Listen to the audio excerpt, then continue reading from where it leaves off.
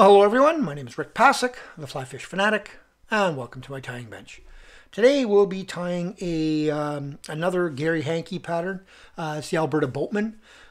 This is one that he came up with several years ago. I know it's in the Semperfli catalog as well. Really effective pattern. I've done extremely well with it here in Alberta, and I've done extremely well with it also in British Columbia. Fairly simple pattern. This one's got a tiny twist to it. This again is another one of his twists. So the Alberta Boatman is just tied with Semperfli microglint, the body, and then just some sort of rubber legs, local legs, whatever. This one here also has a shell back made out of Semperfli flat braid. So I will get going on the actual tying here. So what we have in the vise today is a Hends BL 599 in a size 10. On there I have some of these check beads in a ruby.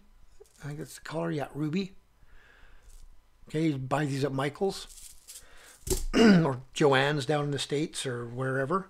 Like I said, I'll be using Semperfli microglint tinsel in a golden olive for the body. I'll be using some Semperfli flat braid in the fluorescent green for the shell back. Now I also use the white for the shell back as well.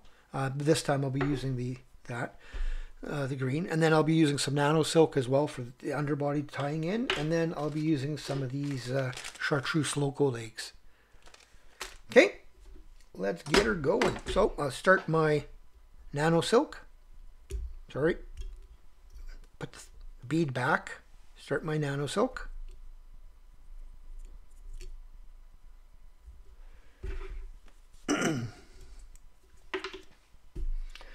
Then I will take the shell back. Where is it? Right here. Just take a piece of the flat braid for the shell back. And I'm going to just clean up that fray a bit because you don't want that up at the front here when you're tying in. So I'm going to actually tie it in this way. Okay, so tying it in like that, facing forward, right back up to the eye, making sure that this is flat and right on top.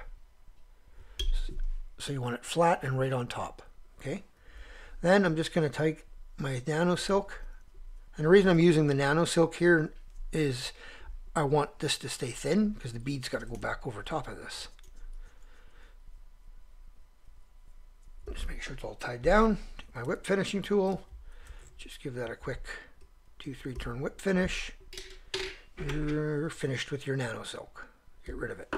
I like taking this and roughly just cutting it a little longer than I need. It just helps so it's not in your way. Put your bead back over top, like so. Take your flat braid, your micro tinsel. Start it right behind the bead. Take this all the way down around the corner a little bit.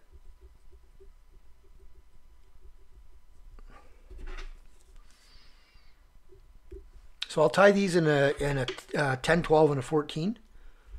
So again, I'm just going to touch and wraps. Bring this back up.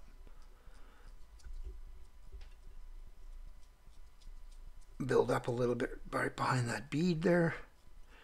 Go down and back and down. And now I'm going to try to take this hump out of here. There we go. So I'm only going to go back about 3/4 of the way and then back forward again, just building a bit of that taper. And I'm going to stop right about there. Now I'm going to take my loco leg and I'm going to tie it in like so, facing forward.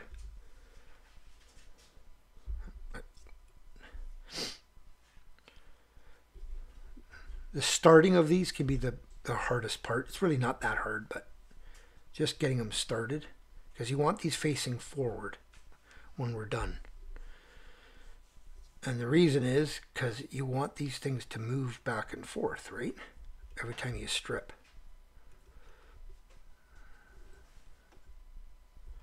So now I've tied that, and just a little bit of a loose figure eight. Now, the best bet is if they would be forward and up. Sometimes the way you just kind of, I get them to that they end up going to being straight or even down just a tiny bit. I'm just going to cut that for a length. You want these a little longer than your normal boatman legs. There's one thing that Gary taught me is that these if you got longer legs, and I know it sounds weird, but he's done the research on it and done it out in the field. If you got longer legs, it won't spin as much, because that's the one problem with boatmen is they love to spin. So again, I'm just going to come back forward and backwards here, figure eight through. I'm going to fold my legs back, and now I'm going to build up in front of the legs.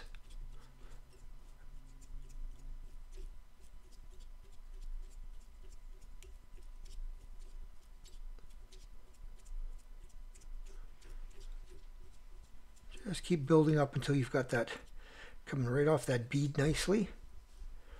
And then come back here, just do another figure eight through, come back again. Now I'm only going to go about maybe that far, and then back again, and figure eight through. Every time you come forward, figure eight through, and then build up a little bit more in front again. And that is looking pretty good. I'm just going to just clean up this little bit of a hump right here that I've created with that figure eight. I mean, that's just for us fly tyers. It's not for the fish. So now I'm going to come back to about there. Okay, I'm going to take this shell back right over that bead. You want to be in the center of that bead. And then just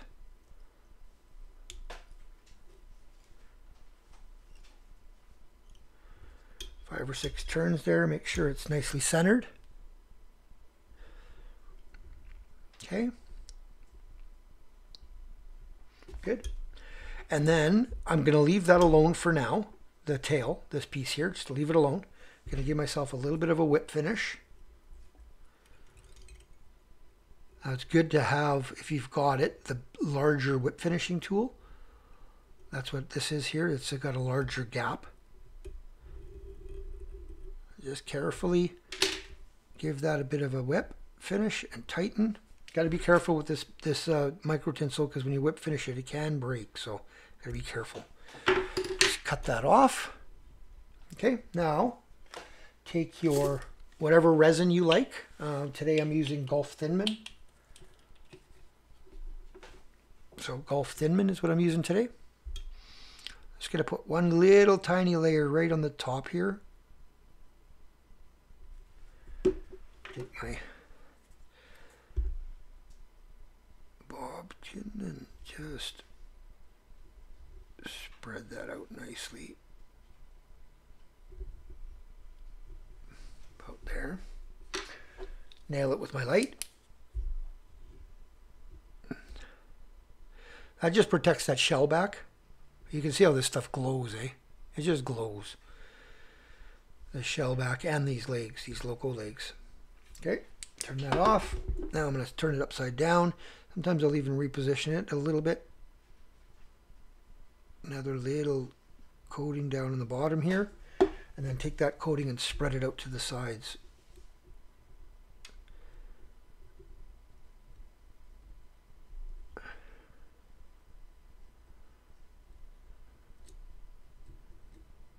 This coating, all this does, now you can use Sally Hansen's. You can use a resin. It's totally up to you what you like for your coatings on your chronomids and other things. But you do want to coat these because, especially if you're going after toothy critters like tigers and browns, they will chew this braid up, right? So, yeah, so just making sure that's staying how I want it. Now I'm going to hit that with a light. Just get that nicely cured.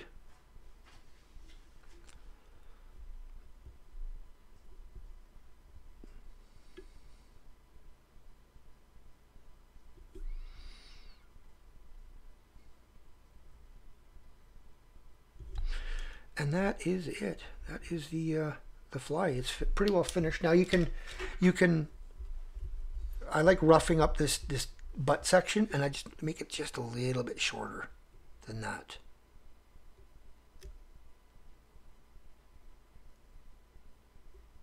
It's more an attractant movement thing than anything else. Just give that a little bit of a rough up.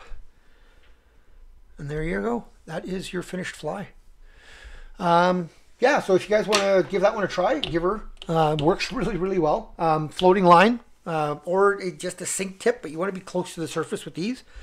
And if you want to get any of these materials, you can go to Fly Life Canada and use the code FlyFish Fanatic 10, and you'll get a 10% discount on anything. So, alrighty. So if you like that, give her a thumbs up. If you've subscribed, thank you very much. If you have not, please consider doing so. Spread the word. Tell your friends. Once I hit 1,000 subscribers, I'll be giving away a selection of flies I tied on this channel, as well as a copy of both the books I wrote, my insect guide and my beginner's guide. Alrighty. Tight lines, everyone. Have a great day.